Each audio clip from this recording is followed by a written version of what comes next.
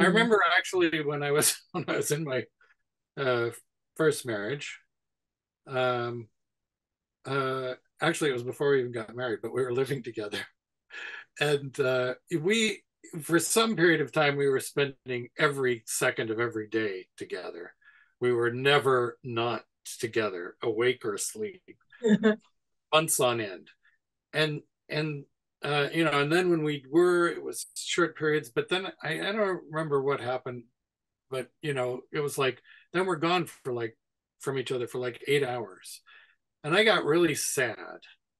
I was Aw. heartbroken, in fact, because I realized that not only did we not have time for me to tell her everything that I'd done in those 8 hours, but that it was double because she didn't have time to tell me what she'd done in the 8 hours totality.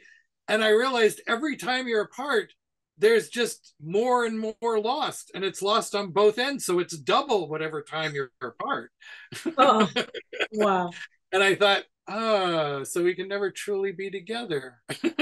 Aw, And I was just that's very heartbroken sweet. at the time when I was Yeah, 20. that's very sweet. That's That very it sweet. never A sweet realization. it hadn't occurred to me until then. No, Mm, it is literally impossible to share absolutely everything with yeah, anybody. but parts of it, you can share parts of it, right? Well, Yeah, that's and you share everything that's, you know, that you think is really important.